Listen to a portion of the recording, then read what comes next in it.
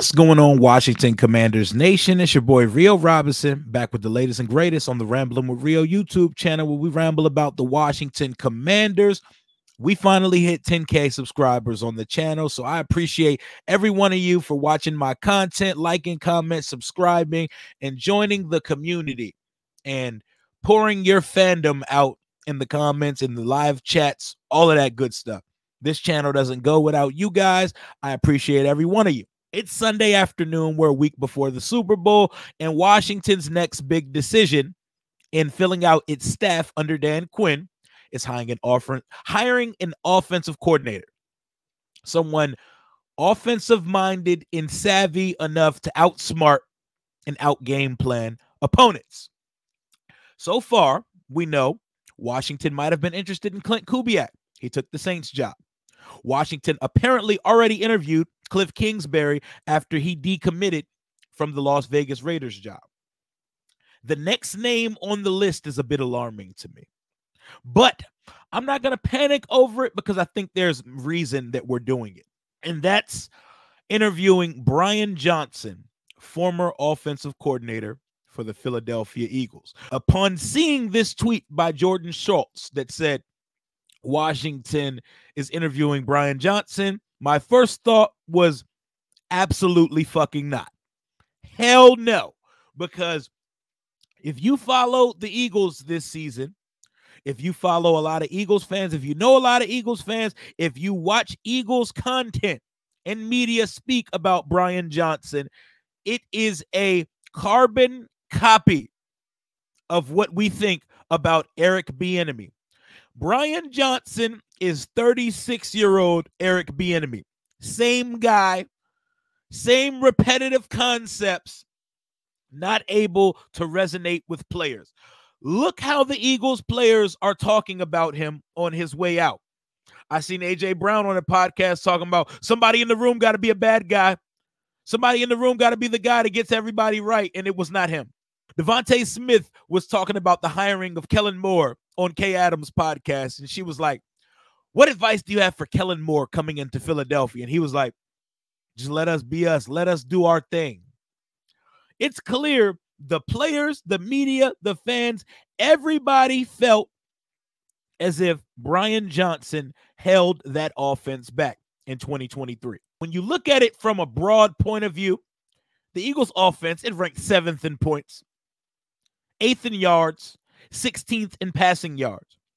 But all those numbers are significantly down from the 2022 season. They only scored 25 points or more twice over their final 6 games. They played in 2 thriller shootouts with Washington, a team that struggled to score 17 points over its last 8 weeks. We scored over 30 twice on them, but that's the defensive coordinator's job, Sean Desai. But the problem with Brian Johnson, he was handed the keys to a Maserati sports car, and by end of season, the engine was running like a fucking jalopy. Offense had no identity. In fact, they did. Their whole identity revolves around a glorified quarterback sneak in which the quarterback is catapulted a yard forward. This is a guy in Brian Johnson who's known Jalen Hurts since Hurts was 4 years old. He's known the Hurts family his entire life and was not able to connect with the quarterback enough to evolve, to transcend his game, coming off an MVP caliber season. Jalen Hurts looked like Sam Howell out of the season this year. It didn't look right. Their offense just looked disconnected the entire season.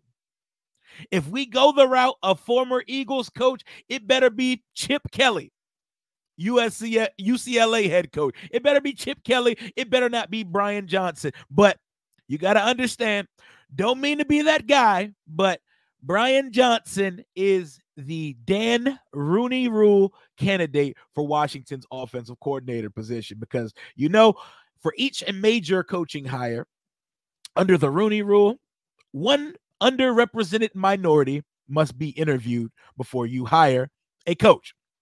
I present to you the Washington offensive coordinator, Rooney Rule candidate, Brian Johnson. That's all it is. Somehow, he managed to swing 2 head coaching interviews this offseason, one with Atlanta and one with Tennessee. I'm not sure what they were thinking at the time. And he's interviewed for 4 other offensive coordinator jobs this offseason. That boy's been getting interviewed since the day he left and ain't got work yet. So right now, Brian Johnson is on the Eric Bieniemy track of failed interview roulette. Give me all the interviews. Give me all the Rooney Rule interviews. I mean, I'd take him if I was him too. But just like EB may have to do, considering he doesn't have much work out there for him, he might have to go back to being a quarterback coach for a little bit and build his reputation back up. It's time to redemption arc, Brian Johnson. Cliff Kingsbury and Chip Kelly did it. You got to go back and work your way back up to being considered an offensive coordinator candidate or a head coaching option for a team, because Philadelphia was an abstract disaster. They scored 9 points in a playoff game versus a team they were supposed to dominate in the Tampa Bay Buccaneers.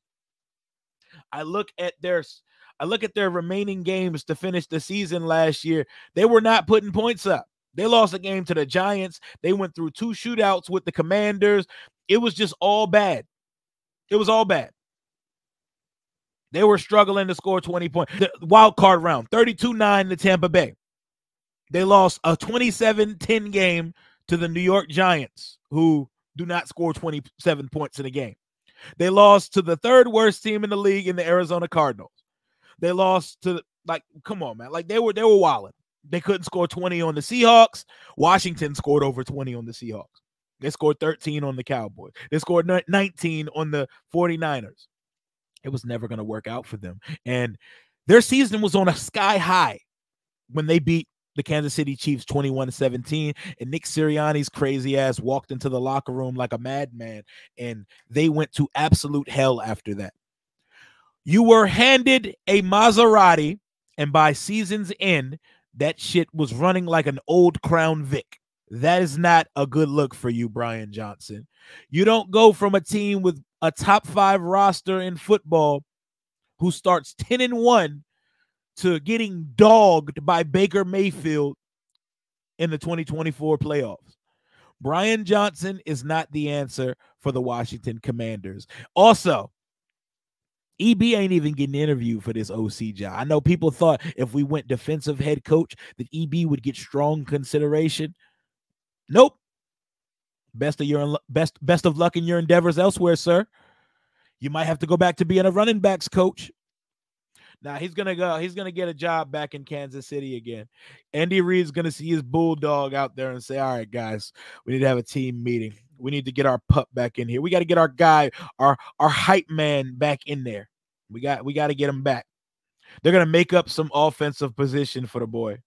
They're gonna make offensive quality control and morale assistant analyst Eric Bieniemy of the Kansas City Chiefs. We need to get him a Kansas City Surface Pro in his hands pronto. But I think it's going to be Cliff Kingsbury or Chip Kelly, and I'm down with both. And I think Cliff Kingsbury has the lead. I would like Washington to get this done soon. Shit, have it done before Dan Quinn's press conference tomorrow so he can talk about what went into the hiring of Cliff Kingsbury. But let's get this offensive coordinator job wrapped up. Let's get Joe Witt Jr.'s name on ink for the defensive coordinator job. Fill out the staff, hopefully a staff that includes a lot of young minds on it so we can be innovative, so we can be forward thinking and move out of the stone ages of football. And let's dive into roster construction with the new league year coming up in about a month and some change, the combine coming up in a few weeks. It is now real off-season mode now that the people are in place on the coaching staff. Let's go get some players. Let's get better. Let's get better on both sides of the ball. Let's get our grocery list ready to go shopping. But we don't need to try to fill every hole this offseason, but we do have money to blow, and I expect to see some type of activity once this new league year takes place. But to end the topic of the conversation for the video, Brian Johnson is not getting real consideration for the offensive coordinator job for Washington, in my opinion. And he shouldn't, because Philadelphia's offense was a fucking disaster. Jalen Hurts, a man that knows him his whole life, he doubted him and said he didn't see the offense materialize under Brian Johnson.